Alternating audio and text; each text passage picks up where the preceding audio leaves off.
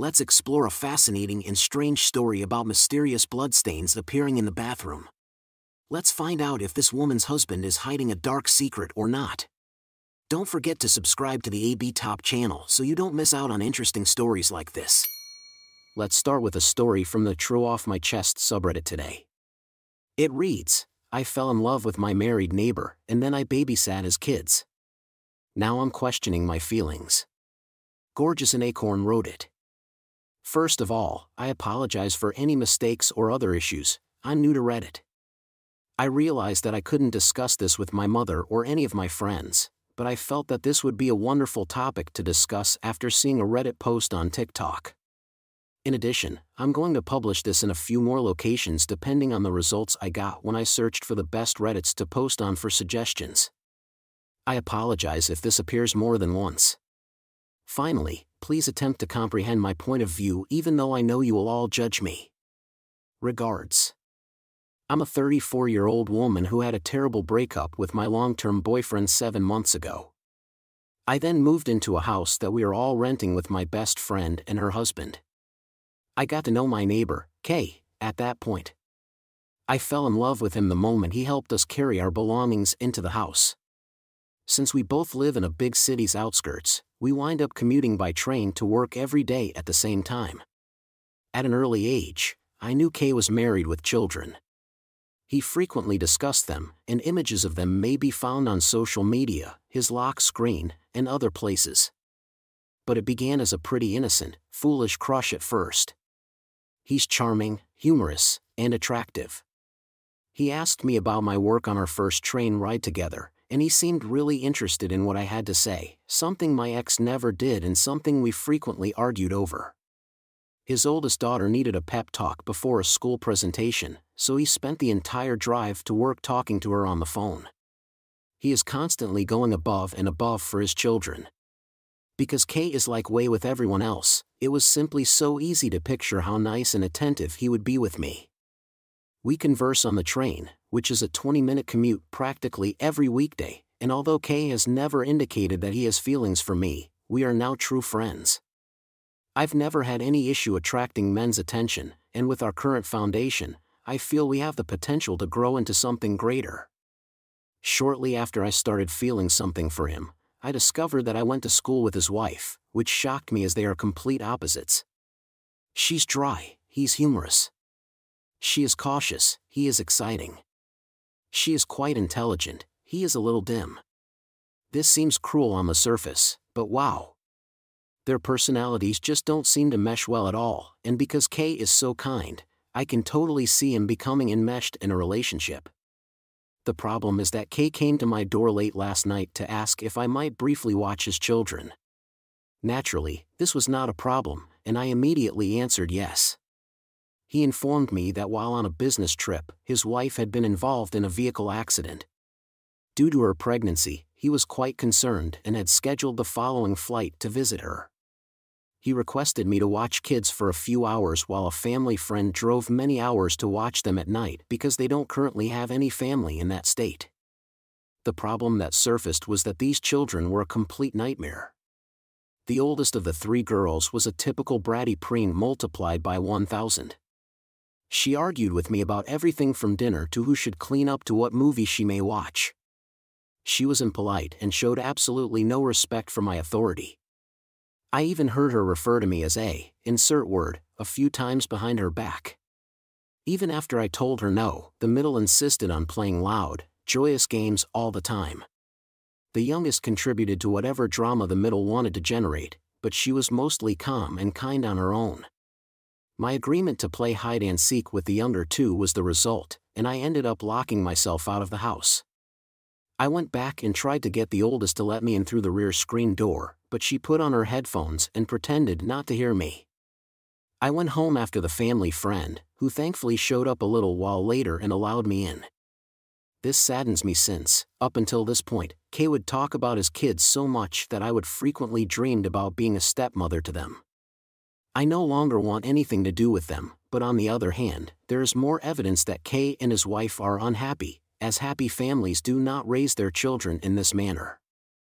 I would not get along with his kids, so I'm not sure if I could ever have a relationship with K, but that's all I want.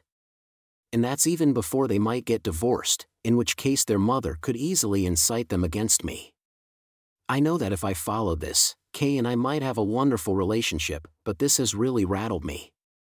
I genuinely adore Kay. All I want is someone to talk to about this, but I know that people would be critical of me. I swear, that made me feel really uneasy. Her desire of becoming the stepmother already gave off the impression that she virtually thought of herself as a member of the family.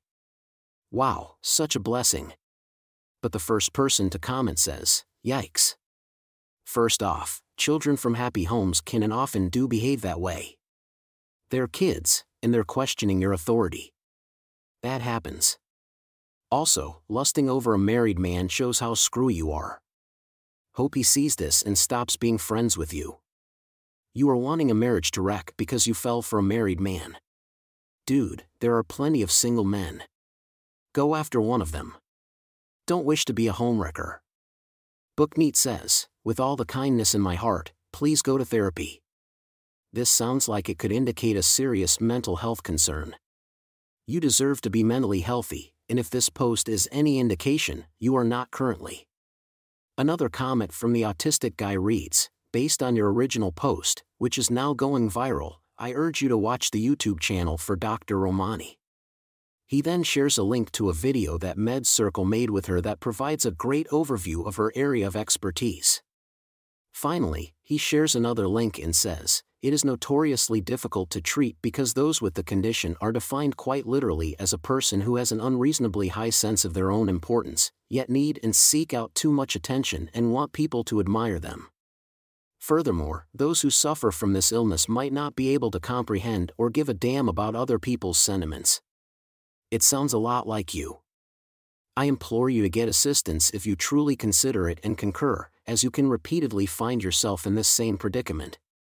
You ask, what's the condition? Dysfunction of the narcissistic personality.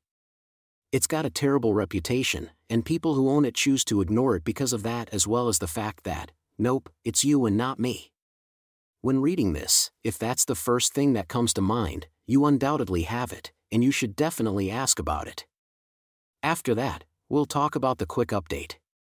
The commenter stated, to be honest, it doesn't sound like you love him. To which the original poster responded. You imagine this fantastical life for him and romanticize him. You give the impression that he would desert his wife and flee with you. You use the argument that since his kids are wild, the household must be unhappy to support this belief. You, on the other hand, totally disregard the reality that he left everything to attend to his pregnant wife. You claim the children don't regard you as an authority. They seem to have barely gotten to know you, and now you're in command. You are not, and never will be, their mother. Do you believe that if you pursue Kay, you two would have a wonderful relationship? You wouldn't, of course. It's obvious that he loves his family. He doesn't necessarily want you just because he is kind to you. It's not healthy, so I advise you to talk to a specialist about the situation. In response, Hope said, how can you tell if I love him or not? Do you reside inside my mind? Before entering into a relationship with someone, you can still love them. And just as I'm not positive if he loves me, neither are you certain that he doesn't. Until you cross that bridge, you can never know. I'm aware that he wouldn't simply abandon everything and flee with me. There would be a divorce court, custody agreements, etc. for months or even years. Before the criticism starts, let me say that, even if he did decide to divorce his wife, there's no assurance that he would. Kay, though, is a decent, honest man. It wouldn't be fair to any of us if something were to happen between us, so he would definitely leave his wife. He also told me that he has a strong belief in justice. For that reason, may I ask? I am aware that if something were to happen, this might get messy. I just want to know whether things will get worse because of his kid's behavior. If it does occur, I'd like to know if the possible benefits exceed the possible drawbacks. So, the husband, Kay, texted the wife, saying, wife and the girls are okay, and the original poster, OP, shared a screenshot of the text exchange as an update. Thank you for keeping an eye on the girls, OP said. Any time is fine. After a while, he posts a link to the post about I fell in love with a neighbor, which we just read, and asks, "Is this you? Let me know if there's anything else I can do." The wife responds with a thumbs up emoji. Since we must speak if that is the case. I swear to you, I would never consider leaving my family behind for you.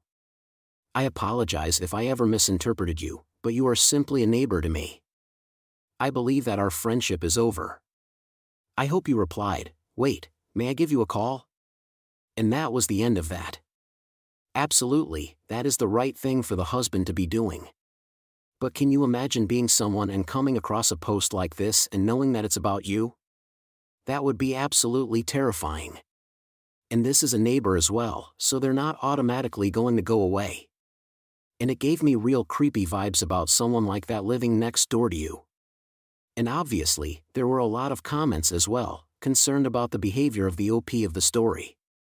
Let's face it, it's not normal behavior. But what do you guys make of this situation? Let us know your thoughts down in the comments below. Let's move on to another story. This is from the RBI subreddit, which is titled Reddit Bureau of Investigation, basically using the internet to solve real-world problems.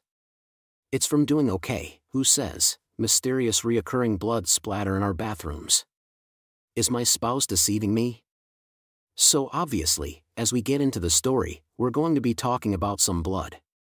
So if you do want to skip the story, please feel free to do so. Timestamps are always down in the description and along the timeline below. Thank you. Buckle up. This one is a weird one. Since me, 24 female, and my husband, 26 male, have moved into our apartment 8 months ago, I've been finding random blood splattering on the walls, cabinets, and floors around our toilets, and once even on our bathroom mirror. They're usually tiny droplets, but sometimes they get smeared on the walls or floor. I assume they're fresh or wet. I know that the first suspect would be menstrual blood. However, I have not had a period in 2 years thanks to my birth control. I first noticed about 3 or 4 months ago. I asked my husband about it.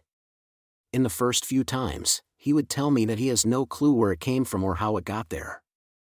But after I would clean it up and new ones would appear, I would ask him again. Eventually, he told me that sometimes when he blows his nose bleeds, and it could be from that. I partially accepted that answer. However, I can't recall a single time where I've blown my nose and missed the tissue so much that my snot sprayed all around me. I also mentioned to him that your nose is not supposed to bleed when you blow it, and maybe he should see an ENT to see what's up. But he refuses and says it's fine. So the cycle continues. I clean up blood droplets, and they reappear around our toilets in a matter of days. When I mention them, he gets frustrated and short with me and doesn't want to talk about it. He has doubled down on the "it's from blowing my nose" thing. But I still can't imagine how 1, he blows his nose so terribly that it sprays snotty blood in every direction, and 2, his nose bleeds every day, and he's not concerned about it. I recently asked him if his nose has always done that. I previously dated someone with a thin nose lining, and they once got a massive nose bleed from me doing the "got your nose" thing.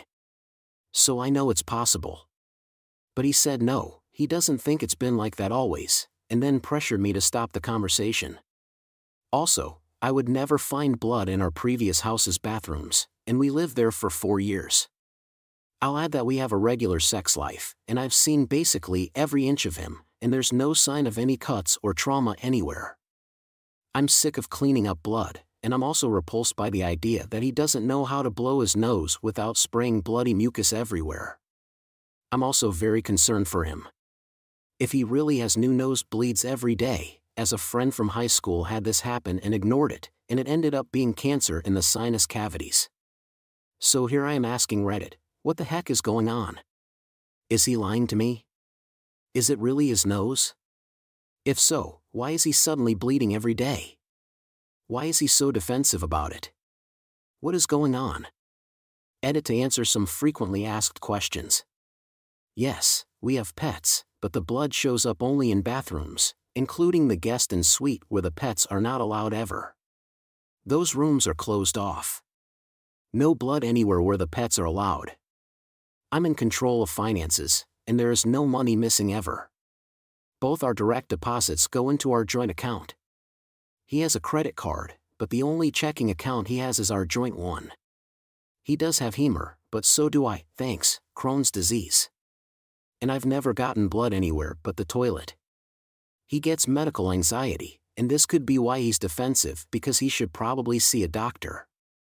He told me that when he goes to the bathroom at night, he doesn't turn any lights on so that he doesn't wake me. I'm a light sleeper, and when he blows his nose, he doesn't see the blood since it's dark. He does have pretty bad allergies. He's had no behavioral changes since this started. Also adding a comment I made for those suggesting drugs.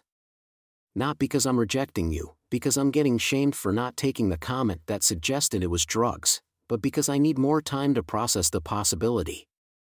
Moreover, I can't just randomly accuse my husband of using drugs without any concrete proof, as that would severely damage our relationship. I would be furious if he accused me of using drugs without any proof.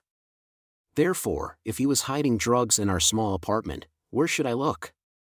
I looked inside the toilets and disassembled every drawer. Our ceilings are too high for either of us to reach. If you have lived with someone who is addicted, please direct me to additional sources of evidence. Now, I understand that there are many different viewpoints on this, which is the purpose of that subreddit, and I can understand people turning to drugs. I won't discuss it on YouTube, of course, but every now and then I can remember someone coming out of the toilet with a bleeding nose, clearly using drugs, and as they approached the door, touched their nose, realized what was happening, and fled back inside. But I also believe that I can understand. A better commenter says, "You all have a dog that wags their tail a lot." But I'd be more concerned from a health standpoint in this one as well. Like you said, you knew someone who went through similar, and having nosebleeds regularly like that is going to be a concern, of course. So you'd want them to see a doctor or someone to at least get this diagnosed ASAP. And that the husband is totally dismissing it, almost trying to hide it in some ways, is concerning, and you'd want to find out why. There's a good likelihood they have a bleeding wound from their happy tail hitting throughout the room. It may be any other animal, the user comments. So, yes, we do have pets, a dog among them. Pets are not permitted in the guest area, yet I discovered blood in both our master bedroom and the guest bathroom en suite. Snailhead J replies, "We keep them all turned off." How often does this happen? I would like to watch how he exhales. I rage clean the blood at least once a week, so it all surfaces within a week. That way, you know A, if it's indeed from his nose, and B, if it is his nose, then you'll know how he's getting it everywhere. The other person responds, the anti-detective remarks, "Also, in the 6 years that we've been dating, I've never seen him blow his nose, aside from the one occasion when he had a sinus infection, and that wasn't bloody or spilt around. Could he be cheating on you?" I don't mean to sound morbid, but period sex can actually result in blood spatter. The person responding says, "Oof, but is he only having affairs with girls who are menstruating? Because they reappear practically every week. Also, I don't think he is cheating." Another thing that jumped out to me, and I know it's not really the point of the story, but it still crossed my mind as I was reading it, is that you seem to be cleaning up this blood, and the only person to be doing so. And it's happened quite frequently. He seems to know he's doing it, but you're still the only person cleaning up. That's pretty grim, in my opinion, and I think it would pee me off quickly if I was going into the bathroom and having to clean up blood every so often, especially when the person knows about it as well. Of course, there is the concern about the health issue, of course. I'm not downplaying that whatsoever. For someone to spray blood everywhere and then just walk out and think, that is just. Although the OP updates the post and states, and updates some, probably very few, have been waiting for, it's pretty disrespectful to me. The mystery of the bloodied bathroom has been solved. I will not be using this account after it is posted, since I know that some users will unavoidably genuinely think that my spouse is covertly hiding a drug problem despite this update and will harass me over it. About 10 direct messages were sent to Professor S offering to share images of their own or loved ones' blood evidence of snorting or shooting up, and I was relieved that not a single one of them resembled what I was discovering. My opinion that it wasn't drugs was reinforced by those pictures, the fact that there were no gaps in our finances, no history of strange personality changes, and the fact that I thoroughly cleaned and inspected our 800-square-foot flat and turned up nothing odd. I'm happy to report that my spouse is incredibly repulsive. I want to thank everyone who brought me pictures and personal stories about their own or their loved one's drug use before moving on. I also wish you all the happiness and health you deserve. Obviously, a few months have passed since my post. During that time, I've received a lot of hate mail in my direct messages from people who call me stupid and who even suggest that I file for divorce from my husband because there's a chance that he uses hard drugs. To start, even if my husband did have a drug problem, I wouldn't leave him. I would love him and want to help him, because addiction is an illness that requires support. But finally, I was looking in the dark corners of cabinets and furniture cracks, the hidden places where drugs hide, and I found nothing. I sat him down for another talk about the blood, and he assured me that he was having nosebleeds at night, and he promised to turn on the lights from then on to make sure he cleaned it up, because I did not deserve to have to bear the burden of doing it for him. He kept his word, and I noticed that after that conversation, he was turning on the light whenever he went to blow his nose at night, and the blood started to appear. 2 weeks ago, while scrolling through Instagram, I came across a reel titled "Signs You're Using Your Nasal Spray Wrong." The first sign was sudden, severe nosebleeds. My husband's allergies had gotten worse since we moved to a new part of the state, so he started taking Flonase to control them. I knew that the blood appeared about a week and a half after he started taking the nasal spray because he has been using my prescription ever since Flonase came out with a pill version that I prefer. He took a week off Flonase to reset his sinuses, and last week he started using it again the correct way, and holy cow, he stopped snoring, his voice sounds different, his nose stopped whistling, and thank God, he stopped having midnight nosebleeds. No more blood, but also no more paranoia on my part, and he can finally breathe out of his nose properly for the first time since we moved here. I showed him the video I saw as soon as I got home, and it also showed how to use nasal sprays properly. You have to tilt them, not shoot them straight up.